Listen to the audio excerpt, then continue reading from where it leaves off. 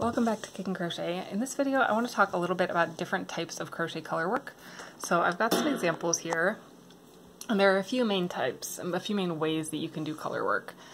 This is an example of interlocking crochet, which is a very specific color work technique, and I'm actually not going to cover how this one is made in this video. I have a whole bunch of videos showing how to do interlocking crochet, so if you're interested you can check that out. But a characteristic of this is that you're going to use two colors, and you're going to use the same yarn. You're going to carry it all the way across, so you're not going to have a bunch of ends to weave in. So for this square I just had 4 ends, 2 from the start and 2 from the end. The downside of interlocking is that it can be a little bit tricky to understand how to make the charts and to learn how to read the charts, because there's kind of specific rules about what colors can go where in an interlocking pattern. Standard crochet color work, there's kind of 3 main ways to do it.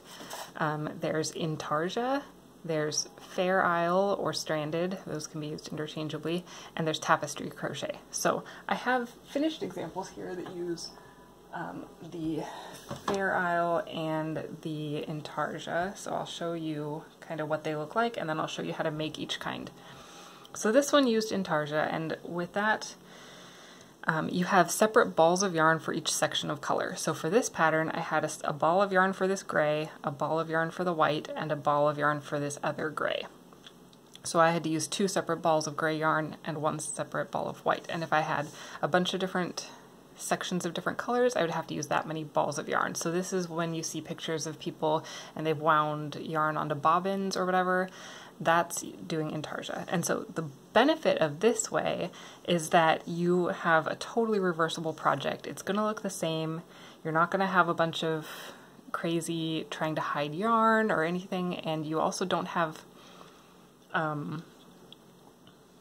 any weird rules. Like, you can just make a graph picture of whatever you want and figure out how many balls of yarn you need. So that's the technique I used for this. If you've seen the picture of my geometric Tunisian baby blanket, I also used Intarsia for that one. So that is great. It's a great technique, but the downside of it is that it can be a little bit hard to keep all of the balls of yarn straight, especially as you turn the project over. You can get the yarn strands all twisted because they're all connected at the same time. So that can be a problem. This one I made using Fair Isle or Stranded color work. So it looks basically the same from the front, right? It's just nice single crochet. Both of these were done in single crochet. However, from the back,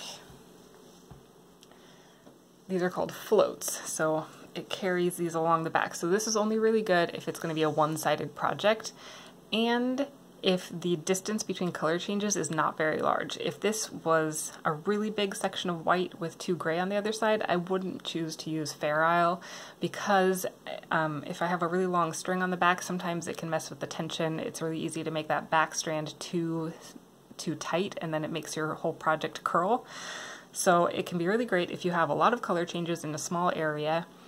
That way, on this one, I can just carry the same yarn across, and I don't have to have 1, 2, 3, 4, 5, 6 separate balls of yarn like I would if I was doing the Intarsia technique. The third kind that I don't have a finished example of, but that I'll still show you, is Tapestry Crochet. And in Tapestry Crochet, you crochet over the strand of the other color, and that is nice because you can also carry both yarns along the whole way, so you don't have a bunch of ends to weave in.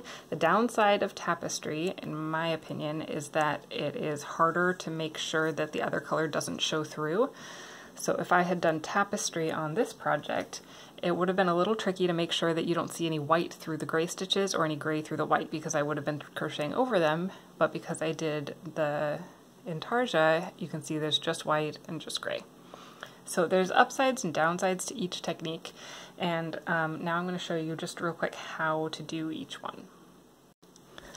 So again, this video isn't going to show you how to do interlocking or mosaic. Those are kind of specialty things, I would say, but I'm just going to go over the 3 main types of color work. That's Fair Isle, also called Stranded, Tapestry, and Intarsia. So I have here just a small sample of single crochet. And now if I wanted to do, let's say I'm doing Intarsia, so I have a separate ball of yellow yarn. I'm going to have yellow in the middle of this sample. So all I'm going to do is I'm going to crochet up until I'm ready to switch to yellow. let's say that's going to be on this next stitch. So I'm not going to finish the stitch. This is just like changing colors. I'm going to leave this yarn attached, and I'm going to finish the stitch with my new color. And now I'm going to keep working just with this new color.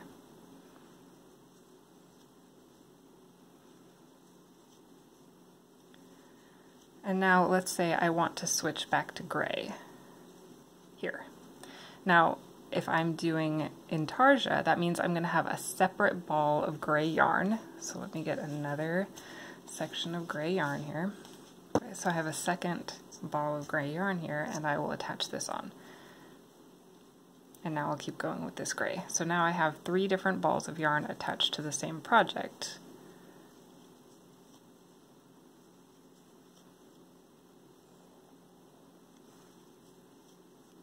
And so I'm only working with 1 ball at a time, and it's going to look the same on the front and the back, but I have 3 balls attached at the same time. So now when I turn around, and I come back along the other side, as I come back, maybe I'm going to switch to yellow on this next stitch. So I'll work, and now I like to keep all of my yarn strands kind of organized so they don't get all tangly. I'm going to switch to my yellow, again the same way, just by finishing the stitch with yellow. And then I'd keep going with my yellow.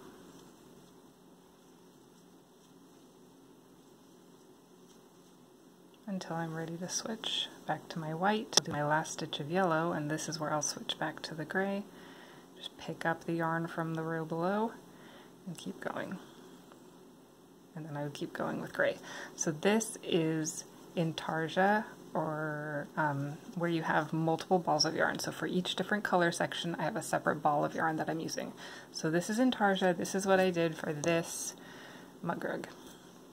Okay, so let's go back and see what would happen if I was instead doing Fair Isle or Stranded. Remember, those can be synonymous. So now I'm only going to have 2 balls of yarn, and I'm going to do basically the same design here. So I've got my gray yarn, untangle myself a little bit here, and now I'm ready to switch to yellow. So this part is exactly the same. I'm just going to drop my gray, finish the stitch with yellow, and then I'll keep going with yellow. But let's pretend I now just want to do a few stitches, and now I want to switch back to gray. Well, now I'm not going to finish that stitch, but instead of getting a new ball of gray yarn, I'll just take this strand from the back and pull it over. I don't want to pull it too tight because that'll mess up my stitches. Just gently pull it over and finish the stitch with that strand. And this is how it makes the floats on the back. And so then I can keep going with gray. And now maybe I want to switch back to yellow. So I'll drop my gray and I'll pick up my yellow. So with Fair Isle, I'm going to only have 2 balls of yarn attached, or if you were using more colors, you could have more, but however many colors you're using, that's how many balls of yarn. So I don't need to have a separate ball of yarn for each section of each color. The trick for this is to make sure you keep all of your color changes, all of your floats on the same side of the project. You don't want some on the front and some on the back, right? So you have to keep them organized. And I also like to try to keep one color on top. So if I'm working, so I'm switching back to gray, I'll keep going with gray. And I'll switch back to yellow. So I'm keeping the yellow on top with my floats. And it just makes it look nicer on the back. Now that nobody's going to see the back, so it doesn't really matter. I just like it.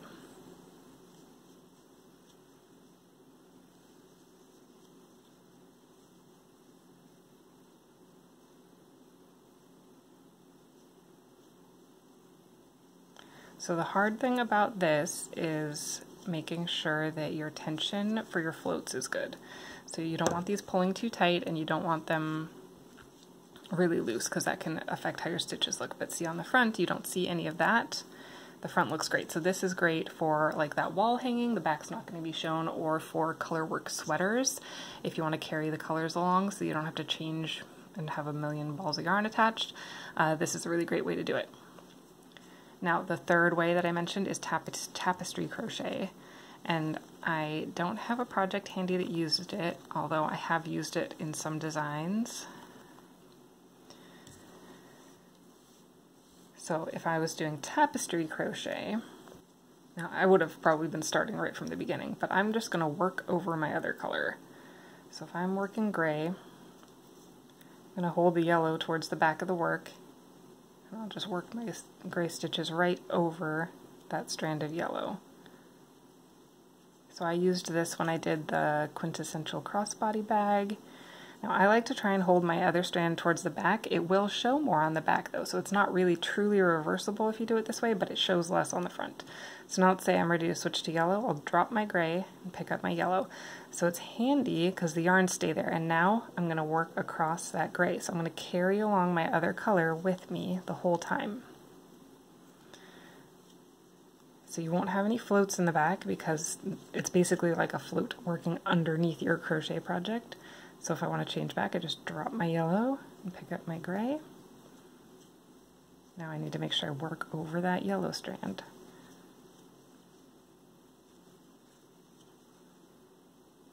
And I can switch back to yellow. You're always, and no matter which technique you're using, you're always switching colors on the last stitch of the previous color. So if you're working a section of yellow and you want to switch to gray, your last yellow stitch you'll finish with gray. There are a lot of different ways people like to turn these projects, but I usually just carry that yarn up. I don't usually do this without with a stitch bigger than single crochet, so it's pretty easy to kind of hide it there. And now I'm working along the back, so I will keep this yarn closer to the front. If you really want it to be reversible, then try and keep that yarn right in the middle, and then it will look the same on the front and the back. But now I'm working back and I need to switch colors, so I'm just going to drop my yellow, pick up my gray. Now I've got to work over my yellow.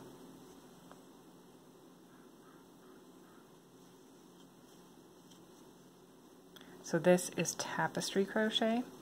It is not my favorite of the colorwork techniques. Like I said, I have used it in some designs and it can work really well, but if I can, then I usually prefer to do Intarsia or Fair Isle. Now Intarsia can get really laborious if I had like a whole bunch of stripes and I just don't want to have that many balls of yarn, then I would do Tapestry instead. Okay, so that is Tapestry Crochet. You can see that if you look closely, you can see the yellow yarn through the gray a little bit. And depending on how carefully you're covering that, but especially if you have high contrast colors, you are going to be able to see the other color through a little bit. So that's something to be aware of, and you can see a little bit of the gray there underneath the yellow. So if that doesn't bother you, great. That does kind of bother me. So I don't do tapestry as much, although I think there's definitely a place for it. I think it can be a super useful technique. So that is the three main colorwork techniques in crochet. And so if you are working on this pattern set, the mug rug and the wall hanging, and there's a hot pad also, the hot pad and the wall hanging use Fair Isle, and the mug rug uses Intarsia, and that's because I needed it to be reversible, right? The other two not so much, because the hot pad has a back on it, so you can hide all the floats inside, and the mug rug, the back is against the wall. So if you're doing those patterns though, and you don't want to do those colorwork techniques, you could, for example, make the mug rug using Tapestry Crochet. It would work just fine. There would not be a problem if you really don't want to do the Intarsia. So you can have some flexibility. In most colorwork patterns, I would say you have some options about how you want to do it.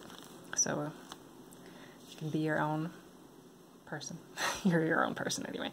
Okay, so I hope this video was helpful with explaining how some of the different crochet colorwork techniques work, and yeah, enjoy. Happy crocheting!